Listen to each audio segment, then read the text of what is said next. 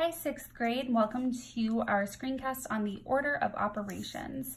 Our objective is I can apply the order of operations to expressions that have addition, subtraction, multiplication, and division. And to start off, we'll start out with expressions that don't have any parentheses and that don't have any exponents.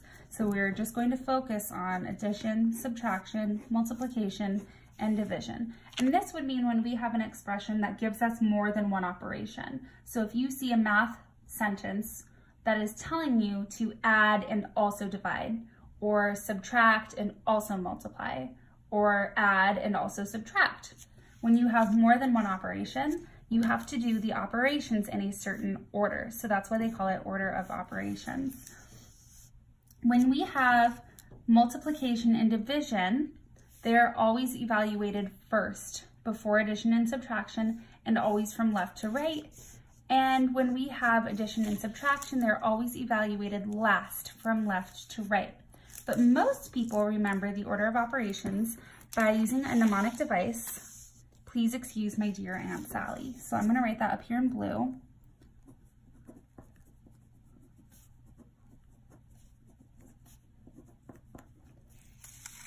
Please excuse my dear Aunt Sally, or parentheses, exponents, multiply, divide, add, and subtract. This is how most people remember order of operations because it tells you the specific order you have to go in order to solve the problem correctly. If you had gone out of order, like maybe you started with subtraction instead of division in a problem, you're going to get the wrong answer. So that's why learning this procedure is so important. And I like to write it next to the problems that I do so that I can use it as kind of a checklist. So in this first problem, we have 4 plus 2 times 7. I like to circle the operations that I see and then use the checklist to help me see which one goes first. So I have addition and I have multiplication. Well, that M comes before the A, so we have to multiply before we add. So I see 2 times 7 is 14, and then you need to bring down the rest of the problem like this. So now you're looking at your next step. Some people like to draw the brackets, like 2 times 7 is 14, and then 14 plus 4 is 18.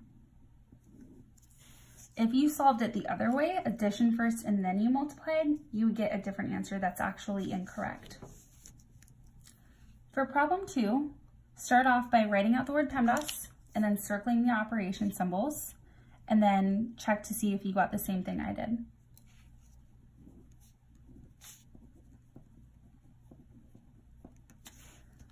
Okay, so we have division and we have multiplication. I have to multiply before I divide. So 3 times 4 is 12, and I bring down the rest of the problem. Now I can divide. 36 divided by 12 is 3. These problems that they give us are called expressions because there is no equal sign. Let's try another one.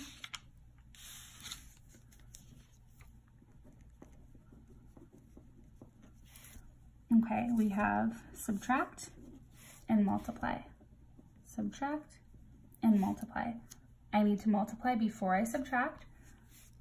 5 times 2 is 10. Bring down the rest of the problem. 20 minus 10 is 10. If you go organized and use your checklist, then these should be nice and clean and easy to solve. We can add in exponents now. So let's do a couple of problems that have those exponents. It's the same exact procedure. PEMDAS. I'm going to circle the plus sign. I see addition. I see an exponent, so I'm going to underline E. And I see divide, so I'm going to underline the D. So we have exponents first, then divide, then we add. So I have 6 squared is 6 times 6, and that's 36.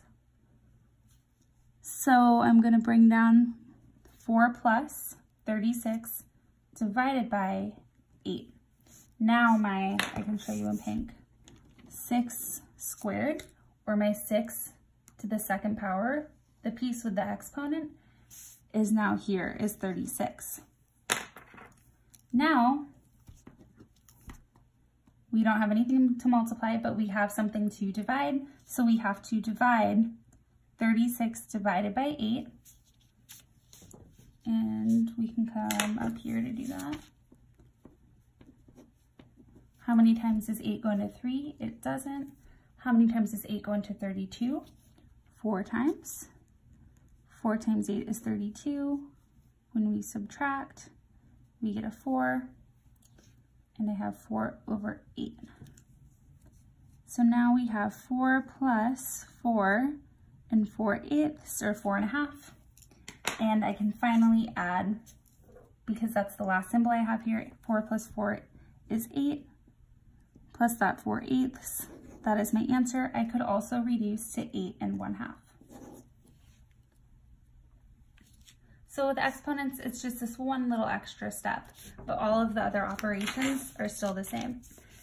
And let's try number 5. This one is nice and long for us. So we are gonna start by writing PEMDAS, and then let's get organized by looking at all of the operations that we see. We have an addition sign, we have an exponent, we have a division sign, we have a multiplication sign, and a subtraction sign. So we have 1, 2, 3, 4, 5 steps, and we need to go in order. 9 squared, or 9 to the second power, is 9 times 9, and 9 times 9 is 81. And now I have to bring down the entire rest of the problem. If you don't, you're probably going to accidentally skip a step, so it's super important that you write all of those up. Okay, we did the exponent, now we have to multiply. So let's find our multiply symbol. Here, 3 times 2 is 6, and bring down the rest of the problem.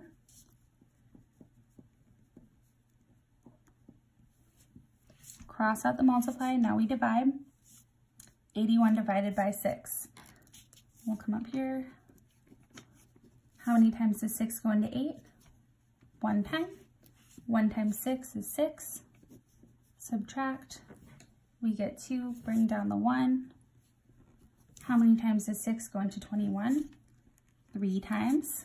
3 times 6 is 18. When we subtract, we have to borrow, and we're left with 13 3/6, or 13.5. And for this problem, I think I'll turn it into a decimal, 13.5. So 81 divided by 6 was 13 5/10. And I need to bring down the rest of the problem. We still have to add and subtract. So which one comes first? We have to add before we subtract. So 4 plus 13.5 is 17.5, minus 2 entire whole numbers equals 15.5, or 15 5/10. That had a lot of operations, but see how we stayed nice and organized on every line, and we wrote out the whole problem so we didn't skip any steps. That's how we can get the right answer in a really easy way, by staying organized. Okay, so we just have this last page of notes. There are 2 more practice problems on the top that we're going to focus in on. Let's write out PEMDAS. And let's circle the operation symbols that we see. I see subtract, I see an exponent, and multiply. So I have subtract, exponent, multiply. We have to start with the exponent. So 5 squared is 5 times 5, and 5 times 5 is 25. Now we have to bring down the rest of the problem. I have multiply, and I have subtract. So I need to multiply before we subtract. 25 times 3, I'm thinking in quarters, the coins, so that would be 75. And 90 minus 75 is 15. All right, and then finally, we have an exponent here, we have an addition sign here, and we have a multiplication sign here. So we start with the exponent, 4 times 4 times 4. Well, 4 times 4 is 16, and 16 times 4 is 64. Then I have to bring down the rest of the problem, plus 2 times 8. We did the exponent, now we multiply. 2 times 8 is 16, plus 64. 4 plus 6 is 10, 6, 7, 8 equals 80. All right, and there is one more step, and that's to add in the parentheses. You may have noticed earlier I wrote parentheses with an I. That means you have one set. When you see ES at the end, it means plural, parentheses. So we're gonna do a word problem that will force us to use some parentheses so we can see how it works in a real life application problem. A family of 4 goes to a soccer game where tickets are $5 each. The mom also buys a soda for $2. How would you write this expression? Using cubes, we start by circling all of the numbers that we see. We underline the question and any keywords that might tell us clues for operations. The numbers that I see are 4, 5, and 2. I know that there are 4 people in the family and each ticket is $5. So that would be like doing 4 people. I'll draw circles for my 4 people. And each person has to have $5 for their tickets. 5 plus 5 plus 5 plus 5. Or, since this is repeated addition, we could just multiply 4 times 5. We also have to add in the $2 that mom spends on her soda. But I don't know which one to do first. So I have to think, would my parentheses go around 4 plus 5? Or I'm sorry, 4 times 5, or would they go around 5 plus 2? Think about it in your head. If you said that the parentheses go around 4 times 5, and this is the piece that you have to do first, you're correct. We have to find the price of the tickets first and then add on the soda. If we did 5 plus 2, that would be the price of 1 ticket plus a soda. And if we multiplied that by 4, that means everybody in the family got a soda, and that's not true, just mom. So if we were to figure out how much this all cost, we would do 4 times 5 equals 20, and 20 plus 2 equals 22. If we used a model, you could see I showed the tickets here. Here are my 4 people, 1, 2, 3, 4, and here are the $5 across, 1, 2, 3, 4, 5.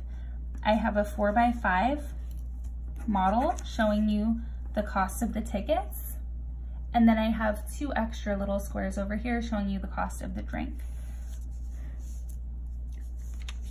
To end our lesson, we will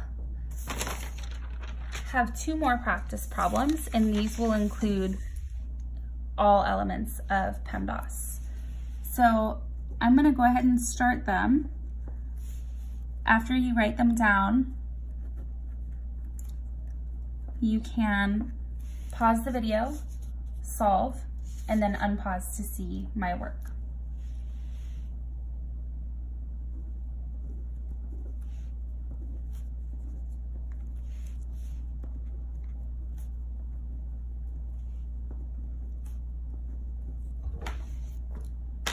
So I went through each problem and I just realized that these are the exact same. So we're just gonna cross out number 10. Whoops, I hope you caught that before you wrote the second one. So we really just have number 9. I went through this problem and I circled all of the operations that I saw, just like in the previous practice examples. I also noticed that we have parentheses, so everything inside these parentheses must happen first before we do anything outside of them. So we have addition and an exponent. What comes first? The exponent. So we have to do 4 times 4 is 16, and 16 plus 3 is 19. So that's all of the operations that I had inside the parentheses. Now I can multiply that by 2. So 19 times 2, we can do off to the side here. 9 times 2 is 18. And we get 38. Since number 10 was the exact same problem, if you have that extra space on your paper, you could write your own problem and challenge somebody at your table. You can make your own problem and solve it yourself. Or you can try solving this out of order to see how your answer might be different so that you can identify pitfalls when they happen. Thanks so much.